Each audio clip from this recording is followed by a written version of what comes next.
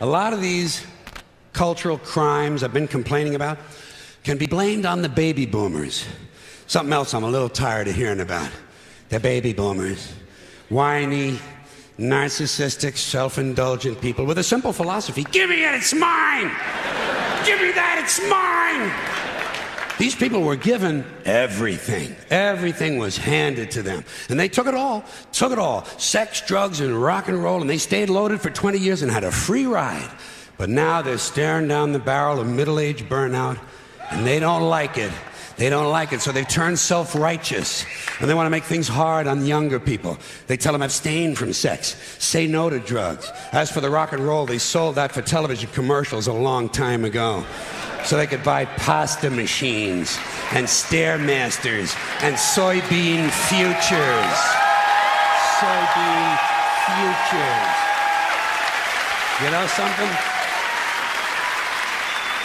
They're cold, bloodless people. It's in their slogans, it's in their rhetoric. No pain, no gain. Just do it. Life is short, play hard.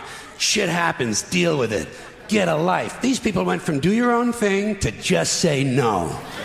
They went from love is all you need to whoever winds up with the most toys wins. And they went from cocaine to Rogaine.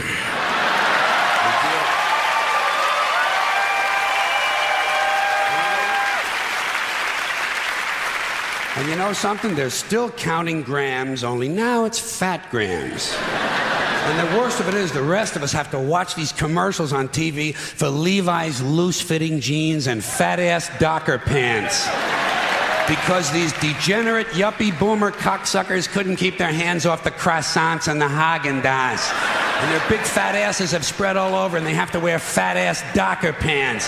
Fuck these boomers, fuck these yuppies, and fuck everybody now that I think of it.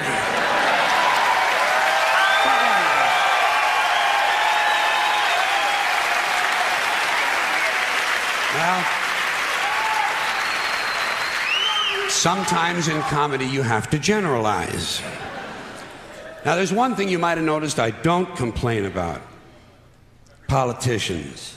Everybody complains about politicians. Everybody says they suck.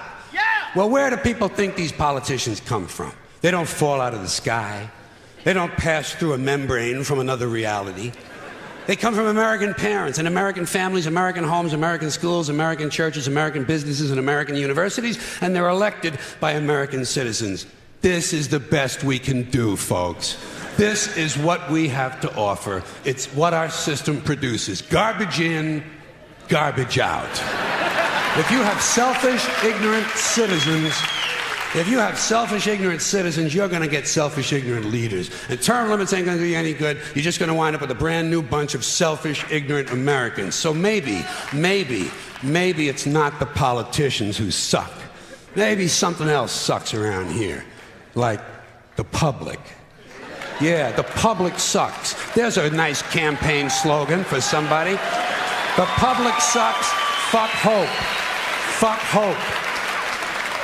Because if it's really just the fault of these politicians, then where are all the other bright people of conscience? Where are all the bright, honest, intelligent Americans ready to step in and save the nation and lead the way? We don't have people like that in this country. Everybody's at the mall, scratching his ass, picking his nose, taking his credit card out of his fanny pack and buying a pair of sneakers with lights in them. So I have solved this little political dilemma for myself in a very simple way. On election day, I stay home. I don't vote. Fuck them. Fuck them. I don't vote. Two reasons I don't vote. First of all, it's meaningless. This country was bought and sold and paid for a long time ago. The shit they shuffle around every 4 years doesn't mean a fucking thing. And secondly, I don't vote because I believe if you vote, you have no right to complain. People like to twist that around, I know. They say, well, if you don't vote, you have no right to complain. But where's the logic in that? If you vote and you elect dishonest, incompetent people and they get into office and screw everything up, well, you are responsible for what they have done. You caused the problem. You voted them in. You have no right to complain. I, on the other hand, who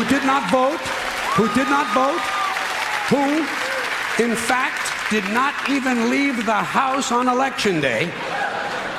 I'm in no way responsible for what these people have done and have every right to complain as loud as I want about the mess you created that I had nothing to do with. So I know that a little later on this year, you're going to have another one of those really swell presidential elections that you like so much. You'll enjoy yourselves. It'll be a lot of fun. I'm sure as soon as the election is over, your country will improve immediately.